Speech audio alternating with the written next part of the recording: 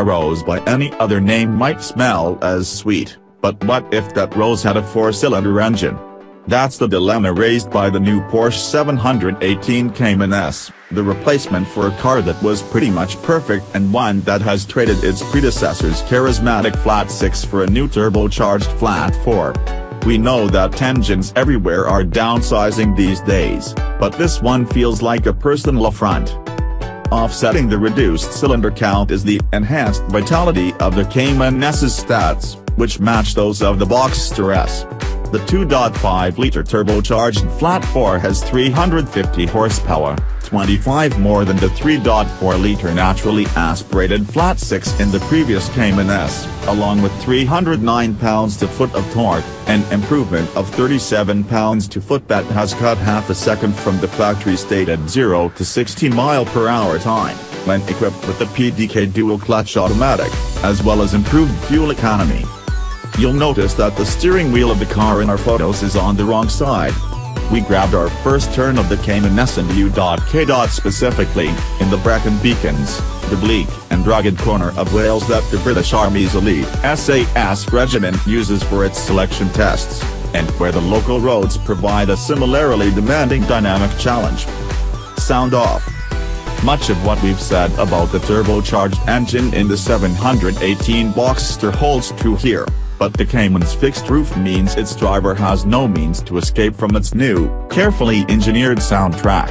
You have to listen hard to discern the loss of cylinders. At idle, there's a shadow of the sewing machine noise of an air-cooled Volkswagen Beetle, or, more appropriately, a Porsche 356 or 912.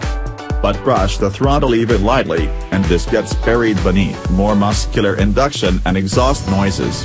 These get louder and more forceful as the engine is worked harder, enhanced by a system that augments certain frequencies. It sounds fine, there are even some pops and bangs on the overrun in the punchier sport mode, but it just doesn't sound anywhere near as good as its predecessor. Then again, few cars ever did. More than compensating for the oil deficiency, the 718 feels decidedly quicker than the old Cayman S, and to a greater extent than the raw numbers suggest. Much of this is due to the engine's boosted output. While the old 3.4 had to be whipped like a racehorse to deliver its best, the turbo engine's torque curve is as flat as an Iowa cornfield.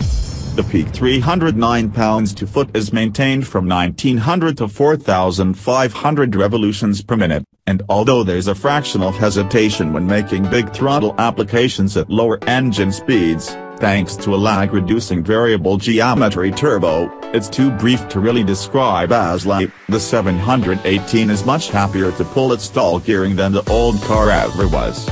It feels almost as quick upshifting at 5,000 revolutions per minute as when it's revved to the 7,500 revolution per minute fuel cutoff. The new engine is only part of the transformation. Porsche excels at balancing performance with grip, and the 718's extra urge has required a comprehensive chassis reworking to keep it in check. Changes include firmer springs and dampers and a quicker steering ratio with revised geometry. Our test car had the Porsche Active chassis management option that brings both adaptive dampers and a 0.8-inch reduction in ride height. The collective results on a demanding road are nothing short of startling, with the Cayman S extracting huge adhesion from its Pirelli P0 tires. Our test car had a full boatload of dynamic options, including the Sport Chrono Pack and brake-based torque vectoring, which could be felt helping out in slower turns. The manual gearbox is still a peach, and the S now gets the 911 Carrera's 4-piston brake calipers, which seem tireless under hard use.